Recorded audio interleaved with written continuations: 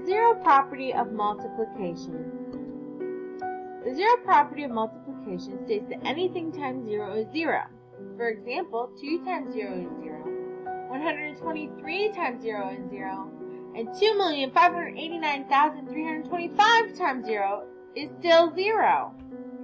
Why does it work? Well, when you multiply, you combine equal groups of objects. If you have 0 objects in each group, you still end up with 0 as an answer.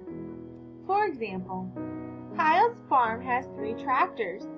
Each tractor has 0 drivers. How many drivers do the tractors have? Well, each tractor has 0 drivers, so that's the same thing as saying 0 plus 0 plus 0, which equals 0.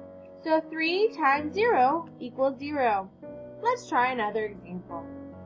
At the beach, there are 7 palm trees. Each palm tree has 0 coconuts. How many coconuts are there in all?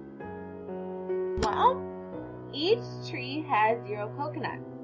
So that's like saying 0 plus 0 plus 0 plus 0 plus 0 plus 0 plus 0, which equals 0. So 7 times 0 is 0. That's going to work no matter what multiplication problem you have, because the zero property of multiplication is that anything times 0 equals 0.